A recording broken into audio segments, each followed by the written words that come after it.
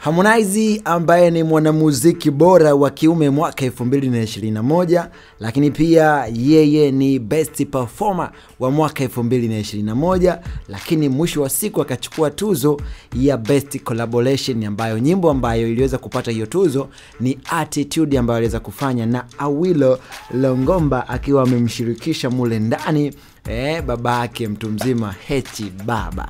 Harmonize ameweza kutoa tamko lake. Tunafahamu kwamba kwa sasa kumekuwa kuna stories nyingi baada tu ya Diamond Platnumz kujitoa na kujiondoa kwenye tuzo hizo ambazo zimeandaliwa, yani TMA mwaka 2021. Diamond Platnumz yeye aliweza kusema kwamba ana target kimataifa. Hasa huu ujumbe ambao ameweza kusema Harmonize ni kama anamtumia salamu Diamond Platnumz kwa hiki ambacho kinaendelea. Wacha nikupitishe kwenye hiki ambacho amekisema Harmonize. Harmonize amesema kwamba it was a dream, happy to see Tanzania Music Award back. I don't need Grammy, BET and all international award.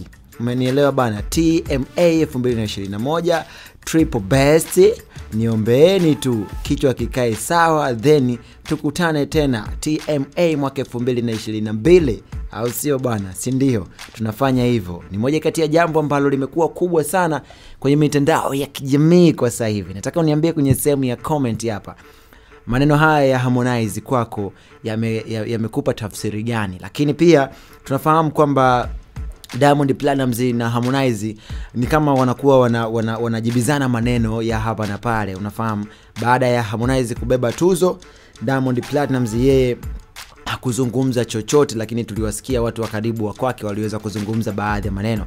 Sasa yeye Harmonize amesema hataki kabisa kusikia habari ya tuzo za kimataifa, sijui BET, sijui Grammy. Hataki kabisa kusikia hizo habari na hataki kushiriki tuzo zozote za nje.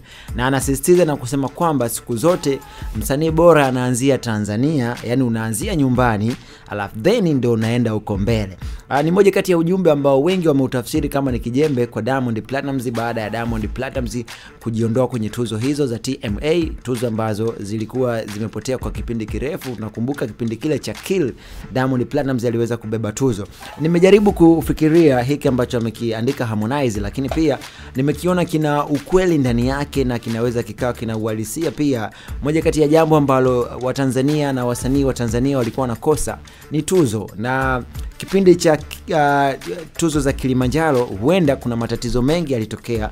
Labda kulikuwa kuna vitu vingi sana ambavyo vimetokea vilivyosababisha wasanii waone kwamba tuzo haziko sahihi, na ndio maana ilipelekea paka zile tuzo zikaja zikaondolewa. Sasa tuzo zimerudi tena. Hatufahamu kiundani zaidi kwenye tuzo kuna vitu gani, lakini kwa tuzo kupewa wasanii wa Tanzania kunaleta motisha, na ndio maana tumeona wasanii wengi wakina Mario, Young Lunya, Sarafina, akiwepo Harmonize pia, Alikiba, hao wote wameweza kusherehekea baada ya kupokea tuzo kutoka kwenye kazi ambazo wameweza kuzifanya na kuonyesha ubora wao. Moja kati ya jambo ambalo ni nzuri sana. Kuanza nyumbani kuwa na tuzo kunaleta ubora wa wasanii na kunaleta pia chachu. Haiwezekani msanii anamaliza kazi yake ya muziki hana tuzo, ni jambo la aibu. Utawaambia nini? Ndio maana unafuatilia vizuri michezo, kuna medali, umeelewa bana? Mshindi wa kwanza atapata medali, mshindi wa pili atapata, unajua, yani kila mmoja atapata awards ya kitu fulani ambacho ameweza kukihangaikia kwa kipindi fulani. Kwa hiyo tuzo ni moja kati ya jambo ambalo ni la maana sana na lina tafsiri kubwa sana, lakini kwa sababu kaandika Harmonize kupitia ukurasa wake wa Instagram, na tunafahamu hizi beef ambazo zinaendelea kati ya WCB pamoja na Konde Gang, kuna stories nyingi sana ambazo zinakuwa zinaletwa hapo katikati, ingawa tunafahamu pia kwamba hawa wamekuwa wakitupiana vijembe. Vijembe vimekuwa ni vingi sana. Sasa acha nikupe hii ambayo alizungumza Harmonize baada tu ya kupokea tuzo. Ni moja kati ya jambo ambalo pia alilizungumza, so hatutaki kuongeza kitu kwenye hili, lakini pia nikukumbushe tu kwamba haya ndio maneno ambayo ameyasema Harmonize, kwamba yeye hataki kabisa tuzo za nje. Tunafahamu msanii mwenye tuzo moja tu ya BET nje ni Rayvanny Vivian Boy ambaye yeye aliweza kufanikiwa kupokea tuzo hiyo. Kwa hiyo Harmonize ameamua kuzikataa tuzo za nje na kuweza kuendelea kusisitiza watu waendelee kukubali cha nyumbani zaidi, yani tuzo za Tanzania. Maoni yako ni yapi? Niambie kwenye sehemu ya comment, lakini hiki ndicho ambacho alikisema Harmonize baada tu ya kuchukua tuzo, na ulikuwa ni ujumbe moja kwa moja kuelekea kwa Diamond Platnumz. My name is JS. Unaona kabisa ni mtu ambaye anajua nafasi yake, kwamba anajua kwamba amefanya hichi, alifanya paka msanii anaitwa huyu, msanii anaitwa huyu. Umeona bana, mwenyewe anajua.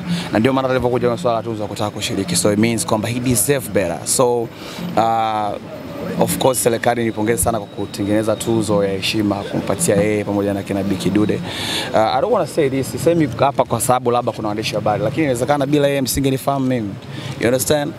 Even though yeye kuna watu walimfanya akawa yeye, lakini I'm talking about me and him, our situation. So we are families. Unajua hizo tuzo zinaenda mbali sana, you understand?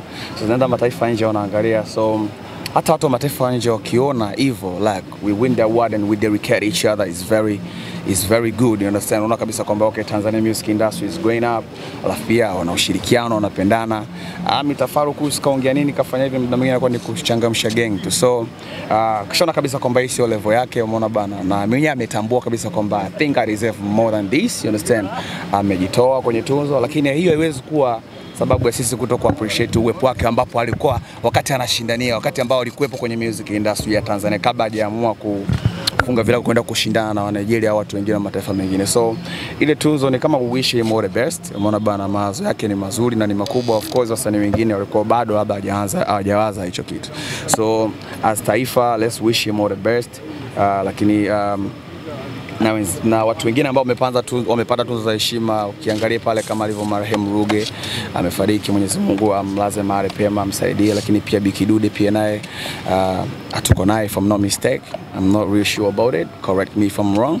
Lakini pia tunamwombea kama yuko mzima, basi inshallah Mwenyezi Mungu amjalie uzima. Lakini pia kama ametangulia mbele za haki, Mwenyezi Mungu amjalie. So na hata yeye bro ambaye ameamua kuvuka mipaka kwenda kupigania tuzo za nje, kuachana hizi za Kitanzania ambazo kwa namna moja ama nyingine ana sababu zake za kimsingi, we need to respect that.